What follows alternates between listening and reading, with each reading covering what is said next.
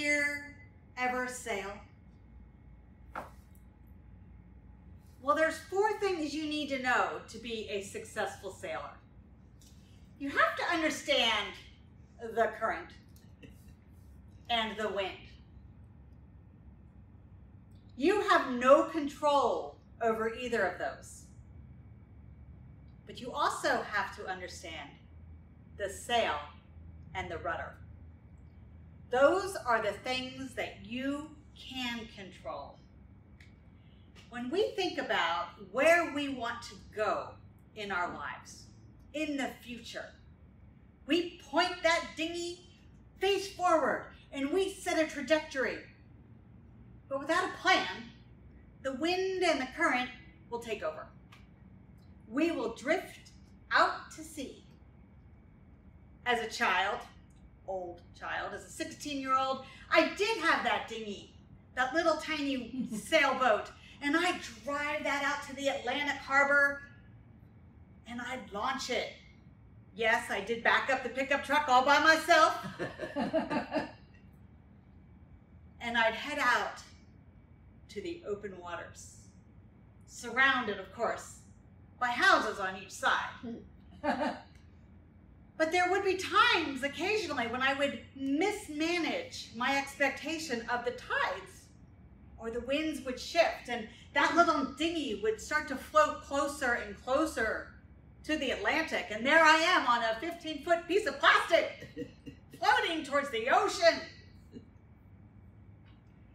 But I had to put into practice a couple of things. One of them, of course, is my vision. I saw where I wanted to go. I planned my action. Turn this way, zigzag, back and forth, work the current. Don't go with it. Go crosswise. That would be my action. And as I'm doing this, I'm thinking about what I'm learning along the way. Every time you turn a little bit, you grow just a little bit more. And then finally you get to your destination and you're like, yes, I can celebrate. Yay! When we think about this same philosophy, when we think about life and where life is taking us, we think about above center and below center, and we need a strategy, much like when we're sailing in that little tiny dinghy in the Atlantic harbor. We need to think about those things that we can't control, or those things that pull us below center. And we need to think about the things that keep us above center. So our thoughts and our emotions, those are the things that tend to drag us below center, right? When we start to get in our head a little too often, and we become overwhelmed with life. But our behaviors and our attitudes can pull us back above center. And that's where we want to focus our energy. With our vision, take action, but visualize where you're going to go. And when you're doing this, imagine your future self. Where are you going to be in 90 days, in 1 year, in 3 years?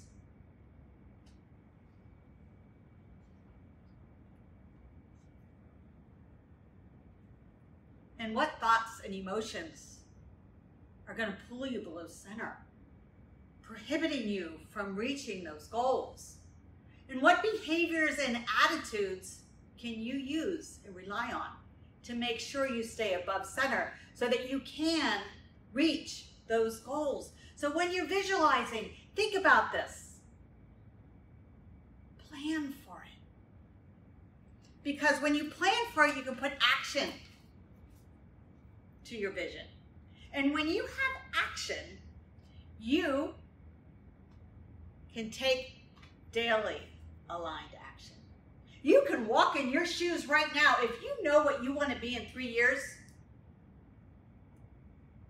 pretend you're that person now. You want to be the president of a company? Dress like it. Who do they have lunch with? Do they sit at their desks and eat by themselves? Or do they make an appointment and try to network? And when we think about that 90-day, 1-year, 3-year mark, we want to think about those behaviors and attitudes that will keep us above center so that our thoughts and our emotions won't pull us below center. And that's when we put into place our growth strategy. How will we grow in the 90 days, in the 1 year, and in the 3 years? Do we need to go back to school? Do we need to get a certificate? Those are important things to consider. And as we're doing that, we embrace that growth mindset and we think about the 90 days, the 1 year, and the 3 year. And the thoughts and emotions that can prohibit us from getting there. Yes, growing is hard. Have you ever watched a toothy 2-year-old? The growing is painful.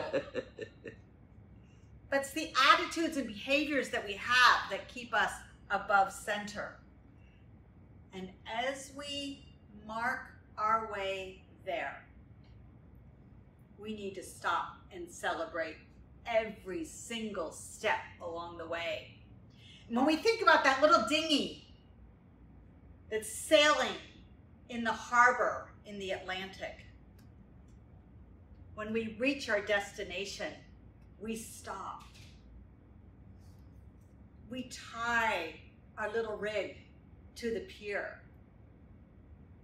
And we watch the water behind us. Taking action with our thoughts and our emotions, using our behaviors and our attitudes in order to prohibit us from going below center. That's how we make sure we have a vision with action and growth and joy, and that every single step along the way, we are able to thrive. Because we don't need the wind and the current to interrupt us. Nope. We can use our sail and the rudder to guide us. And while our dinghy might be pointed in the right direction and things happen that takes us out of our trajectory, we have the ability to pull ourselves back and to succeed. My friends, let's take a moment to celebrate all that we have achieved in this moment as we remind ourselves that we can achieve so much more, which gives us a lot more to celebrate in the future.